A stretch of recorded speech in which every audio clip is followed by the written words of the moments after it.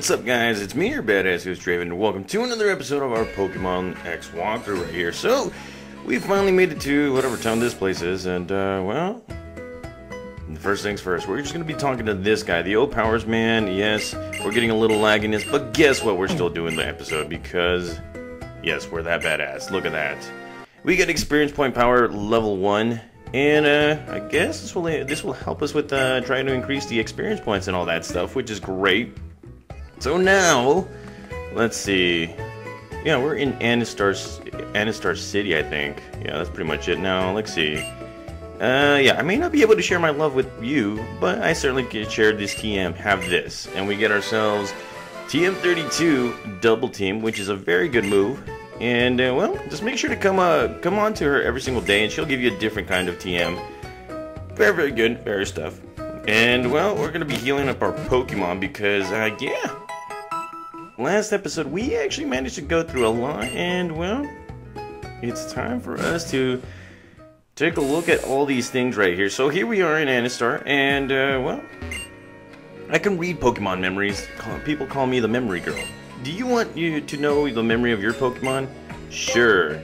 So let's go ahead and, well, let's see. Let's go ahead and find somebody with a good memory. So here you got Aaliyah Aaliyah and Sparky.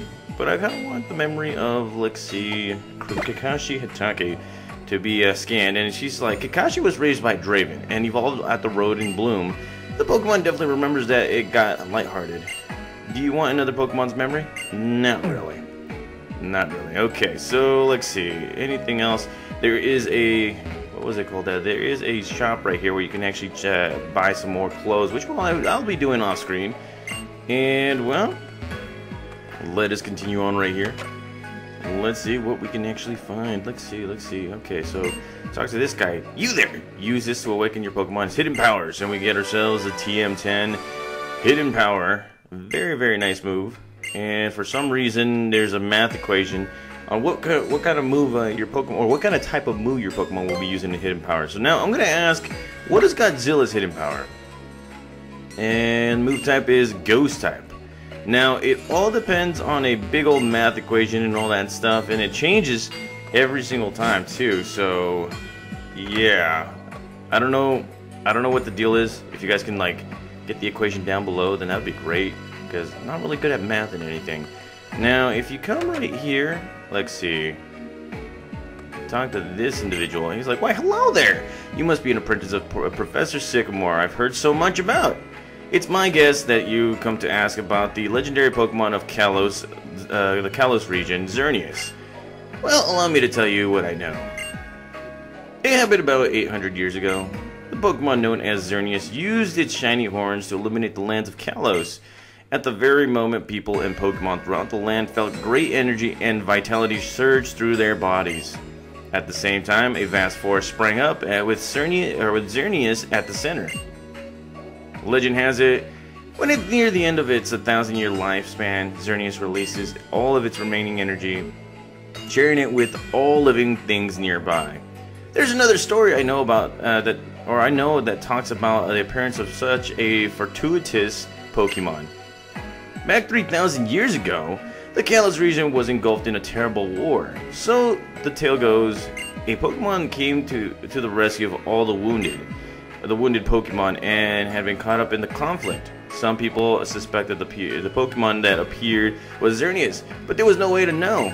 Maybe they wished a legendary Pokemon had come to rescue them to lighten a tale of woe. Supposedly, after Xerneas released its remaining energy, it transformed into a dried-up tree.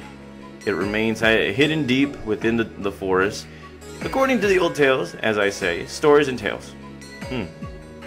Well, that's one way to actually figure out the story. And let's see, what happened to these strange bunch of folks in the red outfits? I wonder if they're out here seeking the legendary Pokemon.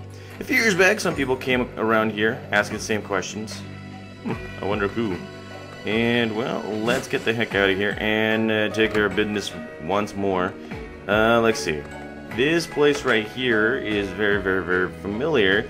So what I'm going to do is I'm actually going to go to the Pokemon Center because that person actually needs that person actually needs a Pokemon below level 5, I think.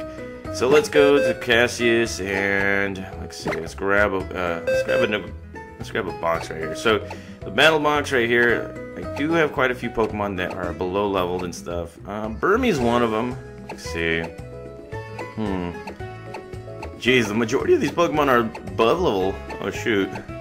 Never mind. Let's see. Okay, what about Azurill? Okay, you know what? I'm gonna get Azurill. And I'm gonna trade it. Well, I'm gonna switch out Gaia for the time being. So let's go back to that house because there's a little bit of a tale about that house. Well, something that you need to know. This individual probably has a few days left of his life, and yeah, he wants to be happy. He's like, with my wife gone, my life has become very lonely. Would you be so kind to let me one of your Pokemon, you know, to keep me company? I hate to be picky, but I'd love to take care of a Pokemon that's level 5 or under. Sure. You've made an old man smile. Which Pokemon would you lend me? Let's go right ahead and give him Azurill for the time being. Truly? Will you lend me this Pokemon? Sure. Wow. So you're an Azurill. Huh. I hope I don't get too bored keeping company with an old man like me. That's good. Now, eventually we will be coming back. He will be nowhere to be found. It kind of sucks because, you know, he's at the end of his life right here, which kind of sucks too. Don't like talking about that, but, you know, it is what it is with that. So, let's go right ahead and grab Gaia number 3. And, well, let's go right here. Continue operations. And let us do what we do best, and that is, I don't know, take care of your business right here. So, let's see. Let's go straight right here. You're going to be finding a pretty cool area right here. I think it's a memorial or something like that. Look at that. Look at that. That is a huge monument right there. I don't know what that does, but I sort of kind of feel like they should have done something with this a little bit more, you know, since it's all legendary and all that crap. So, let's move on ahead. Let's see. There really isn't nothing else that we can do. Again, guys, this episode is going to be very short just because of the fact that, you know, the gym badge is going to be in the next episode and then a whole bunch of screw events afterwards. Let's see. If you just have a Pokemon by your side, it'll be a Entei. What the hell? A Entei. Okay, well, it's whatever. Okay, so before we go here, remember, in the last episode, we got challenged to another battle right in front of the gym, so let's go ahead and switch out our Pokemon. Let's go with Pikachu this time. Alrighty. So before we get in there it is, Draven!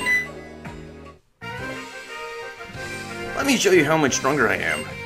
I did say we're going to be rivals back in the cafe in Lueroi City, after all. Ooh. So we're rivals? Jeez, I thought that we were more than that. So here we go, battling Pokemon trainer Serena. She's coming out with her Meowth. This Pokemon's looking all fancy and everything. Good.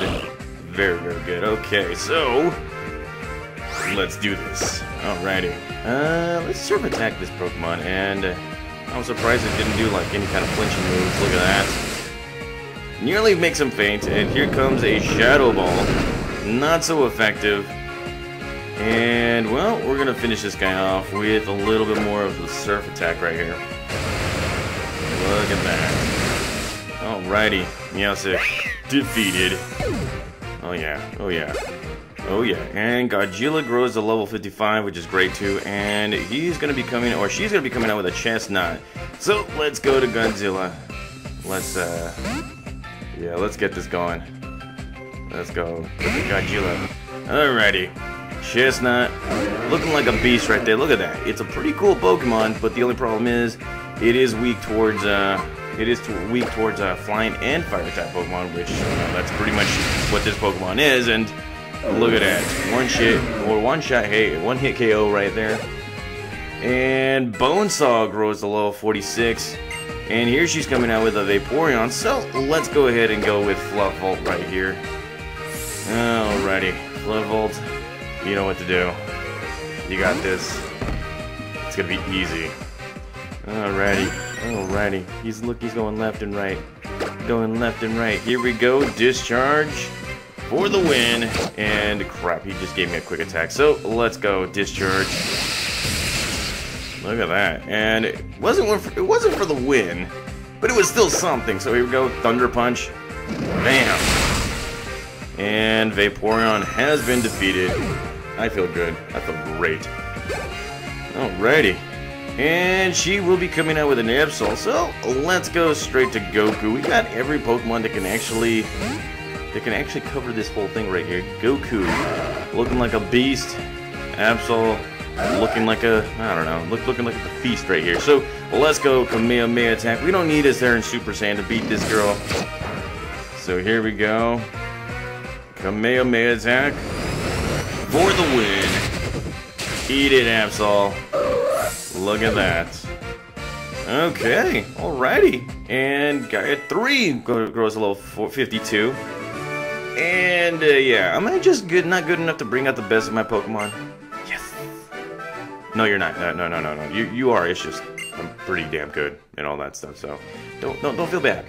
My Pokemon are much stronger now, but you and your Pokemon are still a step ahead of us. Anyways, I'll heal your Pokemon here. Alrighty, you and your Pokemon are good enough to beat the gym leader. Go for it! Okay. Alrighty, so like I said, guys, in the next episode, we will be taking on the gym leader right here in Anastar City.